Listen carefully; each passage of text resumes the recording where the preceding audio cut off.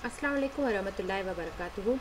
Welcome to Wisdom International School's digital classroom for mathematics. So now we have come to this end of this chapter. So earlier in the previous video I taught you how to calculate the answers like values in direct proportions and more. Now we are going to look at inverse proportion. Okay, so when will you say that it is inverse proportion? That is, when one value increases, the other one decreases, right? So if I say that x and y are said to be vary in inverse proportion or indirect one, okay, inverse proportion. So you will just write it like this. X is, so I told you for proportion you use this symbol, like a wrong symbol, right? So x is, if I write x is directly proportional to y, I will just write this. This is direct, okay? Now if I want to write inverse, I will write I will write the same thing, but instead of writing y, I will write 1 by y. So this is inverse, okay? So I will read this as x is inversely proportional to y, okay? Here I will read x is directly proportional to y. In the second case, I will read it as x is inversely proportional to y. Okay, so now based on this we'll solve the problem. So now here you see, when I say x is inversely proportional to y, so if I want to put an is equals to sign, I'll put x is equals to 1 over y, but I'll be having a k also over here. So I have x is equals to k into 1 is k by y. Okay, if I want to bring the y this side, I will write it as x into y equals k. So this is what they have written over here. Okay, and k is a constant. That could be any number. Based on different problems have different k values. Okay, so now here you see it says which of the following are in inverse proportion.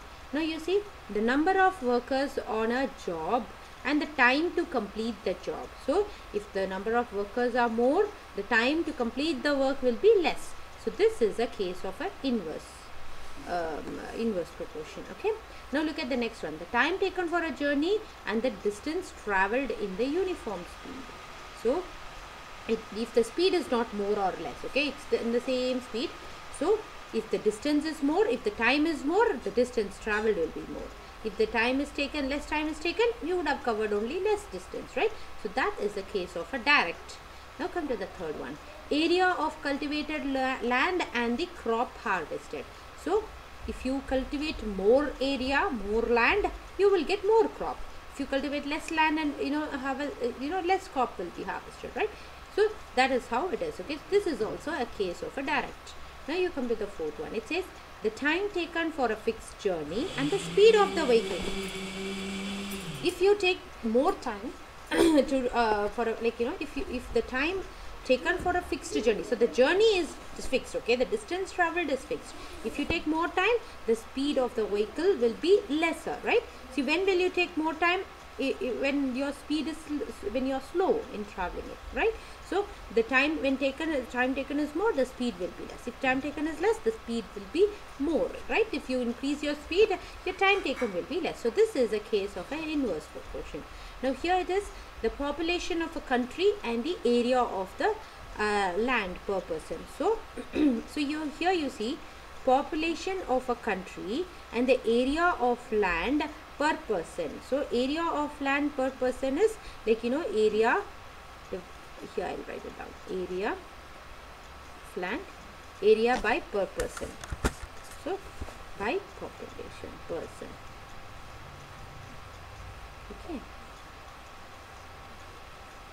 Alright. So now area of land per person, I can write it over here because it says area per person, right? And this is your population. Okay. So now you see population is equals to area by person. Now here population is on top and a person is coming at the bottom over here. So this is a case of a inverse proportion again. Okay. Now if I want to write everything in this format, here in only inverse proportion I can do that. In the fourth one I can say that time is over here and time is inversely proportional to the speed. So 1 by speed. Okay.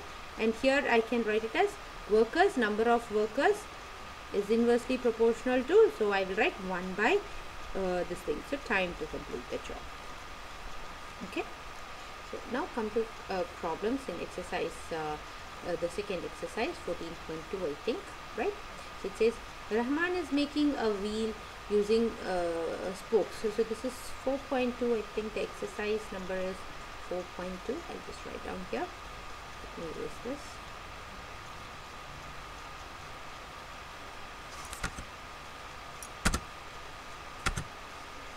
So exercise 4.2. So the third question, Rahman is making a wheel using spokes. Okay, he wants to fix equal spokes in such a way that the angles between any pair of consecutive spokes are equal. Help him by completing the following table. So this is how it is. Okay, spokes in the sense these are the spokes, like 1, 2, 3, 4, this kind of thing. Okay, so he's fixing it in such a way that the angles inside this are equal. Okay, now you see, you should always know that when in talking about a circle, okay, in one full circle the angle is actually 360 degrees, obviously, right? See, if you have this from here, if you take this is 90 degree, now this is one more 90 degree, so this whole thing is 180, right? At the bottom again you will have 180, so the whole thing is 180 plus 180, which is 360 degrees. Okay, so now here if I want to divide it between 4, see number of spokes, you see number of spokes are 4, so I have to take 360, I have to divide it into 4 equal parts. So 360 divided by 4 gives you 90 degrees, right? 4 9s are 36 and 0 90 degrees. So that's been done for you. Now if it is 6 of them, then you do 360 divided by 60. So the 0 gets cancelled. 6 6 are 36. So there are, okay, wait, instead of 60, its number of spokes is 6, right? So you take 360 divided by 6. So that's going to give you 6 6 are 36 and then 1 0. So 60 degrees. This is also done for you. Now they are asking you to similarly find for 8 spokes. So you will do 360 divided by 8. Now you see, you can calculate this. Now 8 4s are 32 and then 4 remaining, 8 5s are 40. So you get 45 degrees. So this is 45 degrees. Now 360 divided by 10. So because 10 spokes are there, so the zeros get cancelled and you get 36 over here. Then you have the next one, 360 divided by 12. So 360 divided by 12 is 12 3s are 36 and then 1 0. So 30 degrees. Okay. So here you get 30 degrees. Now you see, if I ask you if it is a direct proportion or inverse proportion, you can see that as you increase the number of spokes, see the number of spokes are increasing, 4, 6, 8, 10, it's going up. Now angle is going down, you see 90, 60, 45, it is going down. So this is a case of a inverse proportion. Okay, so this is inverse. Okay, now come to the, so now here you see I have just made a table like this. Number of spokes is 4, 6, 8. So the one which we just calculated, I have just written it, pasted the image of the table. Now the question says, are the number of spokes and the angles formed between the pairs of angles, pairs of consecutive spokes inverse proportion? Yes, it is inverse, right? Because if this is increasing, see this value is increasing and this is decreasing, right? So this is a case of a inverse proportion. So is yes, you will say yes. The second one says, calculate the angle between a pair of consecutive spokes on a wheel of 15 spokes. So if you had 15 spokes, what will you do? What will be the angles between them? So you do 360 divided by 15. So that could be solved, 5 3s are 15, 5 7s are 35, 5 2s are 10, again 3 2s are 6, 3 4s are 12. So you get 24 degrees. So if you have 15 spokes, you will actually have 24 degrees, okay, in between them. The third question says, how many spokes would be needed if the angle between the pair of consecutive spokes is 40 degrees? So if it is 40 degrees, how many spokes? So again, since it's inverse proportion, you will be dividing it 360 by 40 again. So that's going to give you 4 9s are 36. So you get 9 spokes again. Okay. Now you come to this question. 2 persons could fit new windows in a house in 3 days. Now this, first when you read a problem, you should figure out if it belongs to a inverse proportion or a direct proportion. Okay. Now we will first figure that out. So because based on that only we can solve the table. Okay, so like how I taught you in the previous exercise, that's not the way always we can do it. So first we should read the question carefully. See, it says 2 persons could fit the windows in 3 days. See, 2 people are working and they are finishing the job in 3 days. Now if one of the person falls sick, how much how much time will it need? Now you see there's only one person who is doing the job. So obviously when you have decreased the number of workers, the person is going to take more days to finish the job, right? Earlier 2 of them finished the job in 3 days. Now it will not get over in 3 days. It will take more days, isn't it? Because one of them has fallen sick. So this one single person has to complete the work, right? Do all the work. So it will definitely take more number of days. So the number of people have reduced, number of days has increased. So it's a case of a inverse proportion. So in case of inverse variation, so this is how you will write it. So as usual, we will write the table as it is. Persons and days. 2 people complete it in 3 days and 1 person will take how many days? So here you will not cross multiply, okay? Instead, you will directly multiply 2 into 3, okay? Should be equals to 1 into x, okay? Earlier, if it is a direct proportion, you will do a cross multiplication, okay? So I'll write it over here. If it's direct, you will do cross multiplication, okay? If it's inverse, you will do the direct multiplication. It's other way around, okay? So here you see 1 into x equals to 2 into 3. So x is equals to 6 days. So he alone will take to finish the job in 6 days, okay?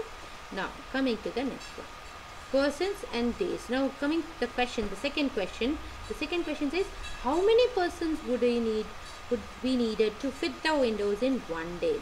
So in 1 day, how many people will be required? See, 2 people finished the job in 3 days. Now in 1 day, so now below the days you will put 1, below the persons you will put x, okay? Because we don't know how many, they're asking us to find how many persons. Earlier in the first question, they asked us how many days it will need. So I put for 1 person how many days. So in below the days I put x. Now I will put the x below the persons, okay? So here again 2 into 3 and 1 into x. These two will be multiplied. So this is 1 into x, so which is x is equals to 6. So 6 people will be needed to complete the job, okay? So it's similar to this. All the problems are there in your exercise 4.2. You can complete this exercise in your classwork again, okay? And yeah, so that's it. So this chapter is over. So inshallah I'll see you with the next chapter in the next video. Allah Hafiz. Thank you.